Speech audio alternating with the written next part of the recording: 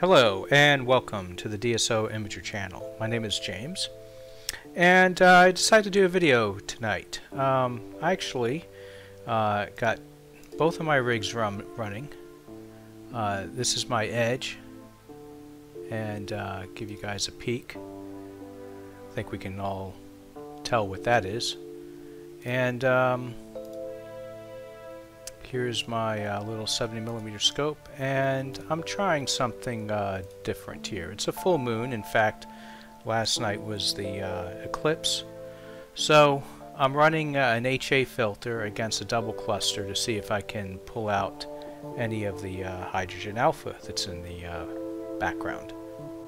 So you don't see it in a lot of images, especially in images of star clusters, but there is some ISM out there, interstellar medium, and there's little traces of ionized HA out there. So maybe I'm thinking if I can pull some of that HA out, that might give some extra color to an open cluster shot like this. But we'll see. It may not work out. But this is kind of related to tonight's video. So what I want to demonstrate tonight is how to mix HA with your RGB or LRGB images. Now the method I used for this picture here, this is technically NGC 206, that's that star cluster here that's in the Andromeda galaxy. But the technique that I used is I picked up from one of my club members, and it's right here on this website. And so this process does use pixel math in PixInsight, and it's kind of a two-step process. And we're going to go through this formula and this formula here. And basically what you're doing essentially is you're taking the bits in the HA that don't exist in your red channel and adding them to the red channel. And then if you're using luminance also, then you'll want to do the same step to add the hydrogen alpha bits to the luminance channel. And then you put it all back together. If you're using a one-shot color camera, it's the same as mono, really.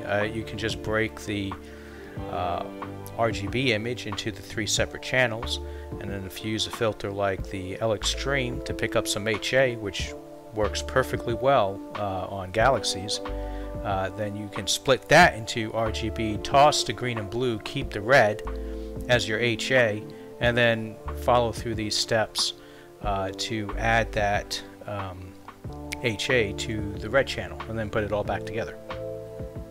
So rather than do the typical workflow process or video that I typically do, I'm going to go ahead and show this. Now I wanted to try this. Obviously it works pretty good on galaxies, and the whole page is written for enhancing the regions of galaxies. But I was curious if the same procedure would work on a regular RGB image, not a galaxy. And so I tested it out on the Ghost Nebula, which is that little HA dusty region right next to the star Navi and Cassiopeia. So I want to give that a shot, and I'll reproduce the steps to combine the HA with the red and with the luminance, and then show the final image, and we'll see how that works. Okay, so first things first, let's look at the data. So this was shot with ASI 294 mono using astronomic filters on my Celestron Edge HD8. So here's our HA. There's the red. There's green. And blue, and the luminance. So I mean, especially comparing, maybe I should flip this around real quick.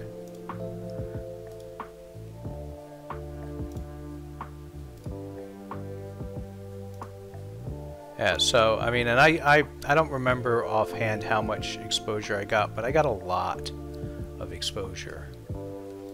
And this was actually pretty challenging data acquisition. We had a lot of clear nights when I got this data, but it was windy, and so the tracking was less than great. But you can still see a significant difference here. Right, these are not processed, it's just straight auto stretched.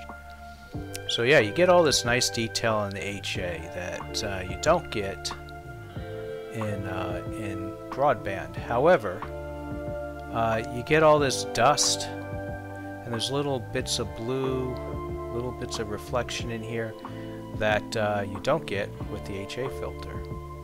Also, you see kind of this bright patch here. That's from Navi, that bright star. I kept it just off frame, hoping it wouldn't impact the image too much.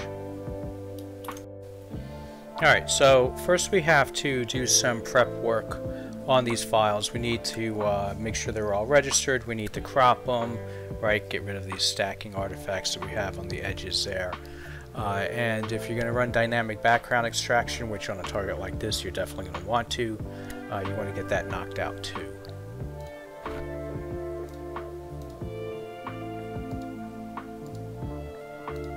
Alright, so first is we have to prep the HA. So here's HA, dynamic background extraction has been run, it's registered, so it's ready to go.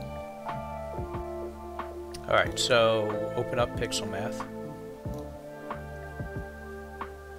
And for this first step, since we're just running against this HA, we're gonna, let me reset this, we can use single expression here. And so the formula basically calls for the HA frame, which in this case is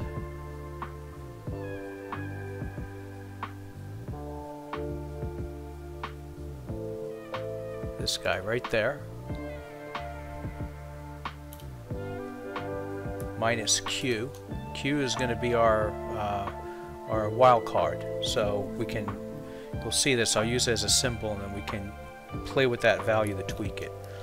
And then we're going to times, and we need to get our red channel, so we're looking for red, registered, this guy here,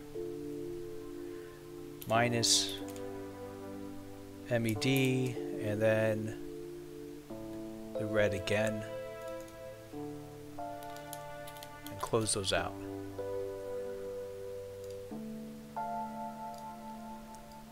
Destination, we're going to want to create a new image.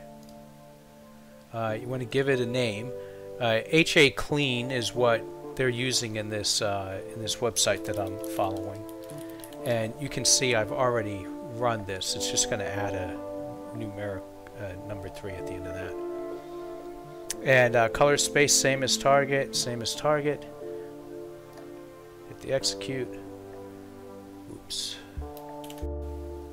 Okay, so actually it didn't like the formula, and that's because I forgot one thing in there. It didn't like this, but I think what the problem is I forgot to define Q. Now this value is a variable, so you're going to change it. You're going to tweak it until you get a good result. This is the value that the website recommends, but you know, would it work on an RGB image like that? I'm not sure. So let's see if that does a trick for us. Yeah, that's what our problem was. Alright, so let's see what we get here. And if I remember correctly, this is pretty close to what we want. The website does give you examples of what you're aiming for. I mean, what we want is just the HA. We don't want any of this extra stuff. But this is how this process works. Now, you can see I tried different variables, and they all pretty much had the same results, except it was doing some weird things with the stars.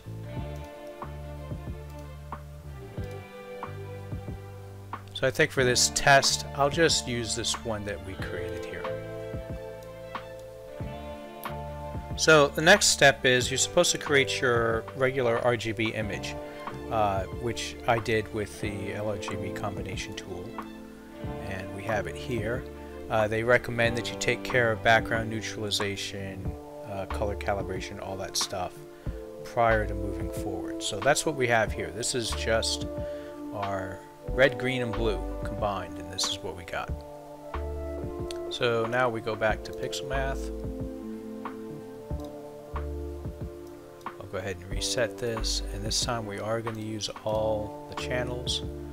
So we're going to go to Expression Editor again, and now for red we're going to do $T, which is target, plus B, which is boost, and that will be the variable that we use to tweak the settings on this one. Times that by HA clean, so remember we created that HA clean.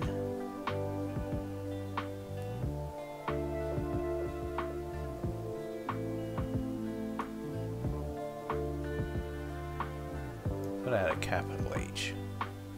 There it is. Yeah, just like Linux, PixInsight is case sensitive. Okay, so HA clean minus read times HA clean again. Alright, we go to the green. Green is easy enough, it's just target. And blue, target plus boost times 0.2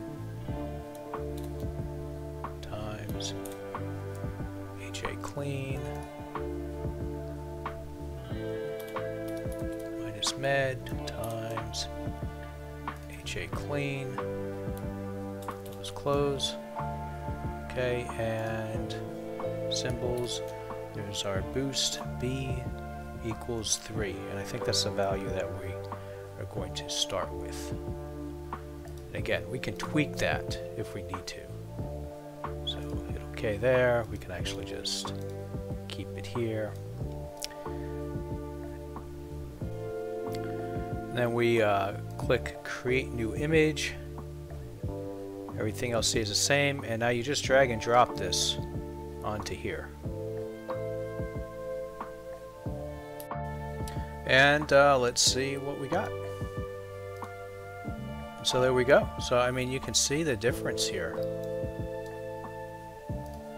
Here's straight HA, RGB, and here it is with the HA blended. And so we get a nice mix of the HA data with some of the dust and reflective stuff of the broadband information. So I mean, that's pretty much the procedure right there. I'll put a link to the website in the description. It looks confusing, but it really isn't that bad to work through, and it works great on those galaxy shots, and it looks like it worked out pretty good on here. Now of course I did a lot more processing on it than this, and I'll just show you real quick what I ended up with. Right, so this is what I had for enhanced RGB, and here we go. I used Star Exterminator to pull the stars out so I can process this more separately. Same thing with the luminance, so you can run the same procedure. The article recommends that boost value, you can it's usually less when applying it to the luminance channel. But I mean, it's the same thing, right? So we get all this nice HA detail that was lacking from the luminance. And here's a star list of luminance. You can see this is from Navi, this interference here. And I took care of most of this.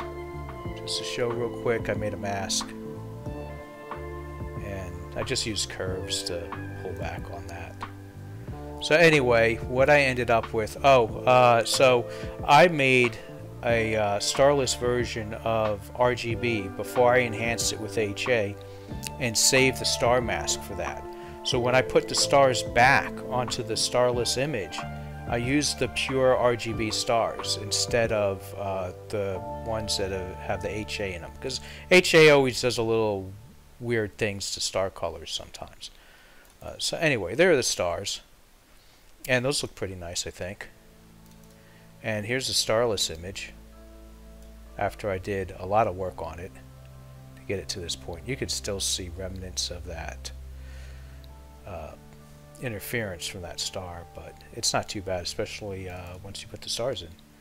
And so that was the final image, and this was my first attempt at mixing HA with LRGB using this method. In the past, I would just do things like add 50% HA to 50% red or whatever, and I was never fully satisfied with the outcome. But this procedure works really, really well. So I'd love to hear what you guys think of this. Like I said, it looks confusing. It's not. If you found some value in this, please like the video and go ahead and subscribe and comment below. Love to hear from you guys. Thanks a lot and have a good evening.